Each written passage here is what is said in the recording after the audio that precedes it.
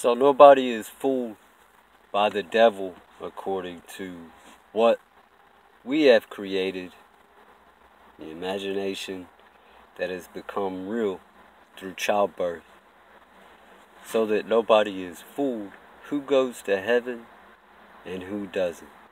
It says in the Bible in Genesis that world conflict was made after Adam and Eve slept with death, that was picked up and cast back down into the livestock.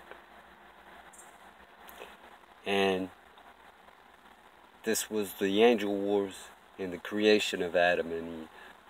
And that is world conflict. It will always remain the same. Nothing will change about it. Death will always be picked up. It generally comes from a soul being picked up, caused by world conflict, and then being clothed in the grave. So nobody is fooled. Everything in this world that sleeps with a foreign person opposite to their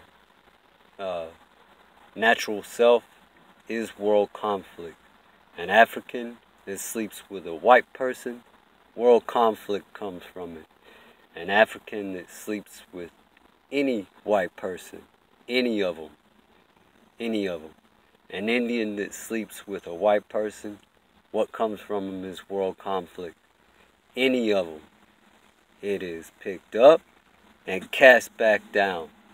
The church is the devil.